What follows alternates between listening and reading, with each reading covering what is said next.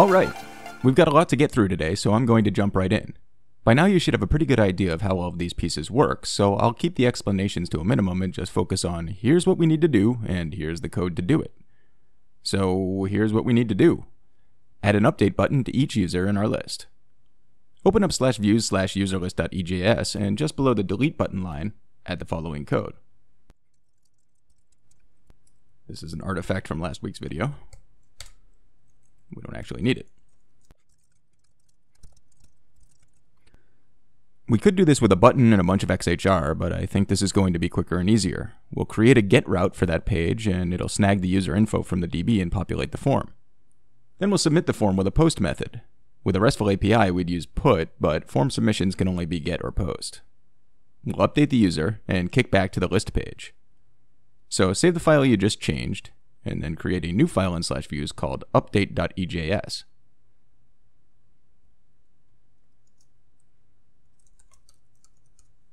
Here's the code you'll need for that.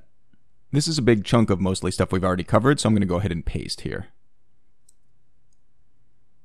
As you can see, it's very similar to the create user form, except we're adding values that are coming from the server. Save that file, and obviously we need to update our route to access it and provide it data. So open up /routes/users.js. At the bottom, above the module.exports line, add this code.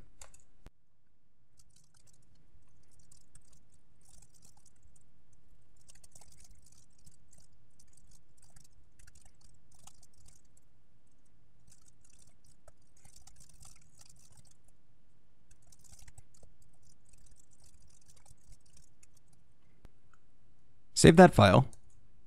We should be able to head over to localhost port 3000/users. If we refresh, we'll see our update links. We'll update Sue Storm. Click on it, and we get our form populated with the user's data. So far, so good. Now we need to do something when the form's submitted. So head back to /routes/users.js, and again at the bottom but above the module.exports line, add this code.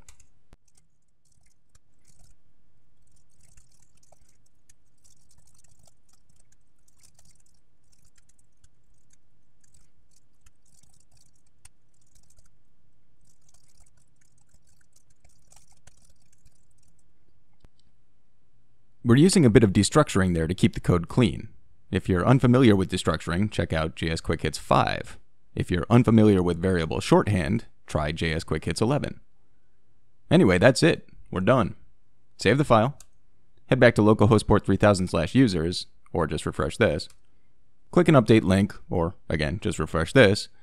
Make some changes. Sue Storm YYY, sue@sue.com.org. sstorm123, and age of 27. Submit, and we'll see that our changes have been made. Exciting! So there we go. We've covered the basics of CRUD with MongoDB and Mongoose. We're going to handle authentication at some point in the future, but I think we've earned a rest from multi-part tutorials. Next week will be, well, I haven't figured that out yet, but it'll be a one-off. See you then!